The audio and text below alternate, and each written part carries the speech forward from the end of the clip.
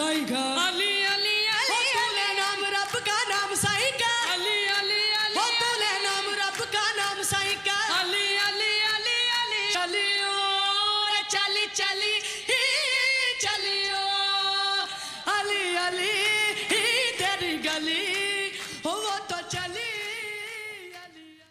Greetings, Uncle Travelling Matt here, and today is the end of what I think is my 13th day in Pakistan, and I am currently sitting in my hotel room in Peshawar, and wow, it's been really quite a remarkable day. Not that it's just happened just where I am. Last time I spoke to you, of course, I was in the airport about to fly here from Karachi. I woke up this morning, got all my bags ready and that, and then had the car to the airport. The flight was great. I flew with Fly Jinnah, which is, I guess, like a budget airline of Pakistan. They're Ryanair, but it's a lot better than Ryanair when you get food on it, and there was food already pre-ordered for me. But also, it's just so much friendlier. So two things happened. One, I got chatting to the guy next to me on the plane, who was a really nice guy. He was a banker, like personal banking, not investment banking. And he was going up to Peshawar for, I think, some training or conference or something. So I chatted to him, and he was telling me about his two kids. And he actually had me do a little video intro to them because he wanted them to look at my YouTube channel. So when you see this, yeah, that's great. Shabina, I think the daughter's name was. I can't remember the son's name. And his name was Muhammad Ali, like the boxer. And so that was that. But also, I wanted a cup of tea. So I'd had my little meal, which was free. That was included with the ticket price. And I thought, well, I'll have a cup of tea as well. And I didn't have my money on me at the time. I said, oh, it's up in the bag, but I'll get it in a second. And I got a little pack of biscuits.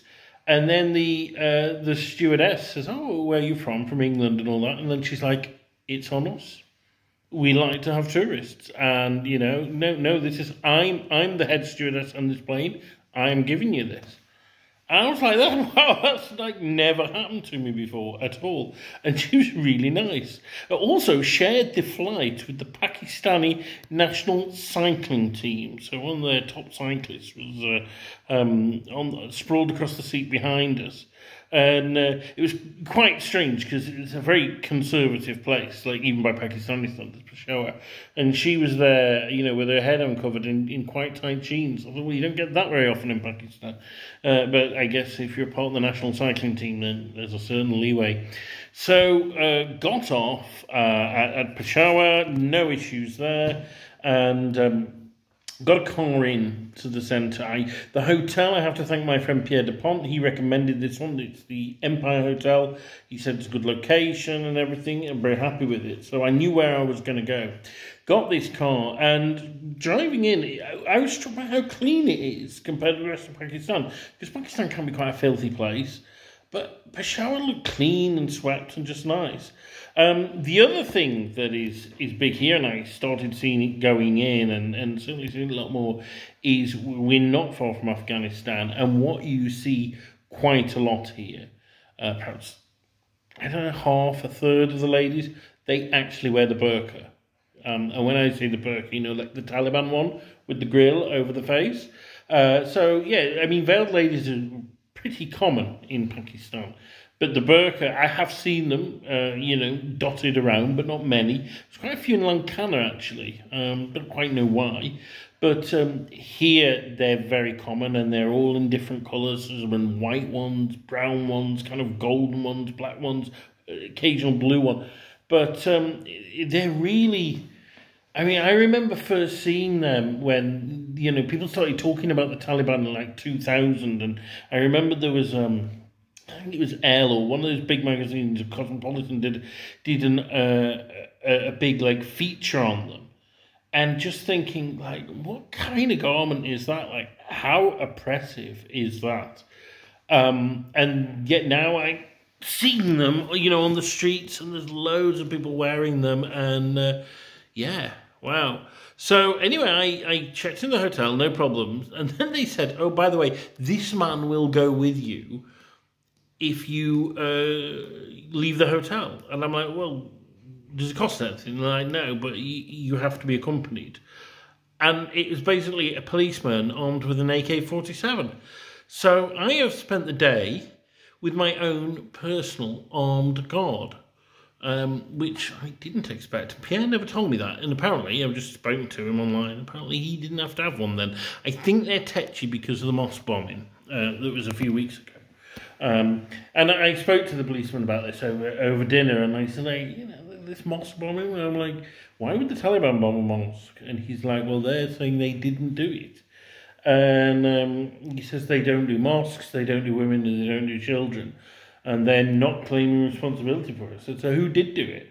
And he kind of looked away and didn't want to answer. But there was a lot of policemen go to that mosque, about 100 odd, and that is why that one was targeted. And he's told me he's been in gunfights with terrorists, and he was talking about, I think it was his uncle or his cousin, who was in one about 10 years ago, and he got badly injured. He got shot. He shot 2 terrorists, then got shot himself. And they couldn't treat him in Pakistan, so he was sent to England, and he now lives in Manchester. And we actually had a chat with him on the phone. He wants me to bring some tea back for him. And he's got a big gun wound on the side of his head. So, yeah, this is the kind of place I'm in now, where you walk around the bazaar and you're God. And that's what I did. I walked around the bazaar, and do you know what? I'm not a market person, but it was just this assault on the senses. So, everything under the sun, there were shoe shops, leather shops, clothes shops, food, fish, there was, everything.